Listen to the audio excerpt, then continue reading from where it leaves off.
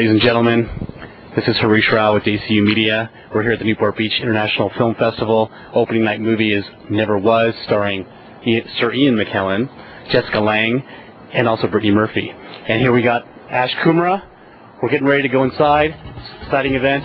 We're looking forward to it. 2006 Newport Beach Film Festival.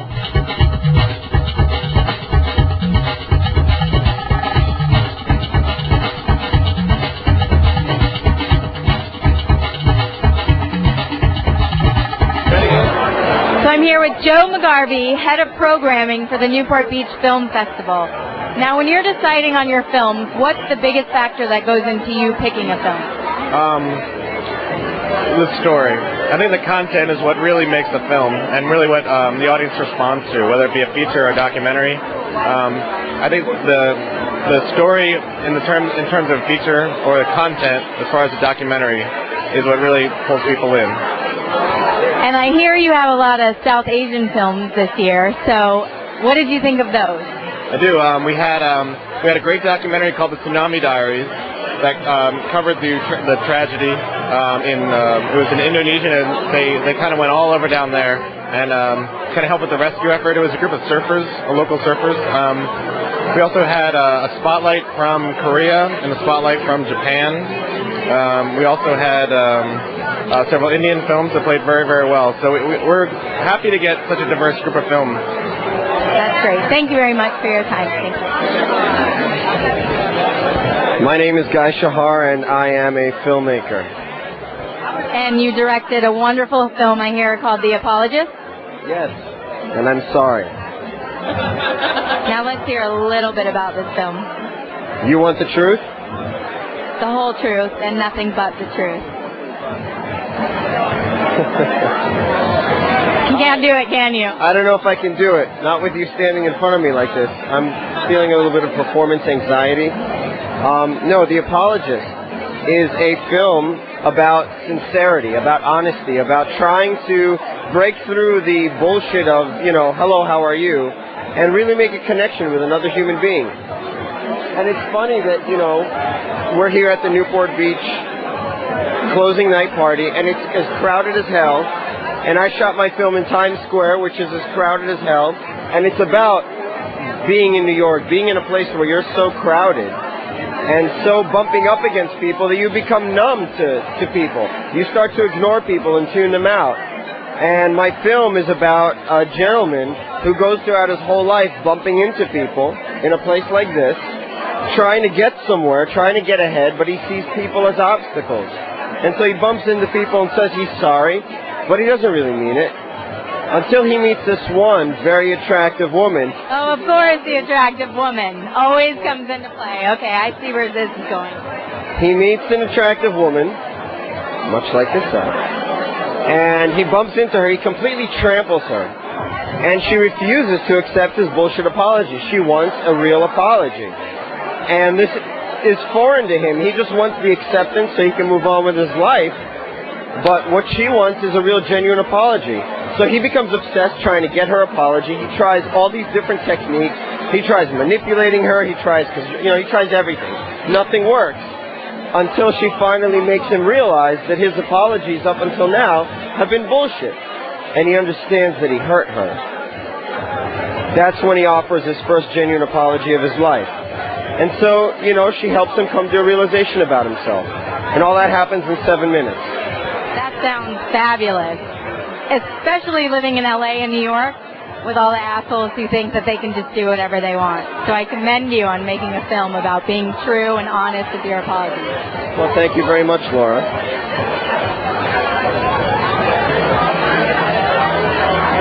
I'm here with Leigh Steinberg, and we're going to talk to him about his role in the Newport Beach Film Festival. So we know you're a spectacular sports agent. That's already a given. But what made you decide to get involved with such a thing as a film festival? Well, I've always felt that Newport Beach can be a very special place in terms of art, culture, and to try to create a community here where we can gather the best and brightest and allow a cultural flowering, if you will, to emerge here amidst all the natural beauty. It allows an environment which is very exciting and stimulating, I think, for everybody to take part in. And some 7 years ago, I read an article in Daily Pilot that said that the film festival was about to become extinct, and I thought, uh-oh, we can't let that happen. So I called up Greg Schwenk and said, what will it take to allow the festival to continue? And I did the easy part. I just wrote a check. He has done the hard part, and the volunteers and programmers, all of them have just been sensational. And here we are, 7 years later, with 300 films. Last year, Crash won the Academy Award, and who knows which of these films will win it next year.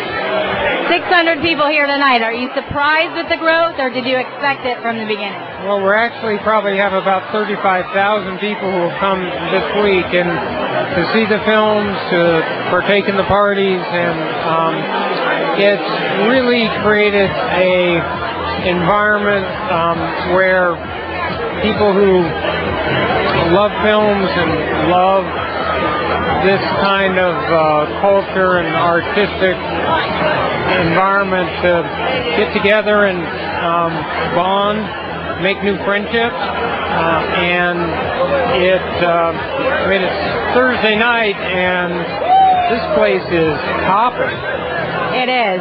And now we are a South Asian website, so how important do you think it is to have diversity in films at a festival? I think very important. And if you look at some of these documentaries, they pinpoint critically important issues, whether it's the environment, social issues, problems with AIDS or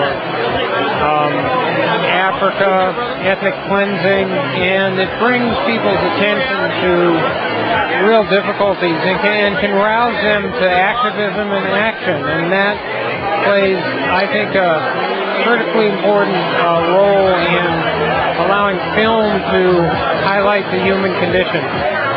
All right, one last thing. You got any draft predictions? Oh, yeah. Yeah, I think that Houston is going to kick off the draft, taking the local living highlight reel, Reggie Bush, and New Orleans will take the Brickashaw Ferguson. That brings the draft to Tennessee, and I think they're fighting internally over whether to take Texas quarterback Vince Young or Matt Leinart, and right now they're leaning a little bit to Vince Young. So there's your 1, 2, 3 handicap for Saturday morning. All right, thank you so much for your time. Thank you. Hi, I'm here with Todd, who's the co-founder and director of marketing for the Newport Beach Film Festival. So when you decided to start this thing, what was the biggest thing for you that compelled you to start a film festival in Newport Beach? Well, you know, it's funny. I'm actually born and raised here in Orange County, and I was one of those guys that was either driving to San Diego or to LA to do events. And I decided, you know what, rather than complain about it, why not do something here in Orange County? So I got together with Greg Schwenk, and we saw the need and the void, and we said, hey, what do you got to do? You got to get some films and an audience to see them. So, how much has it grown from the first year to today? Explain the transformation, because tonight was amazing. You know, it's one of those be careful for what you wish for. We started off very small.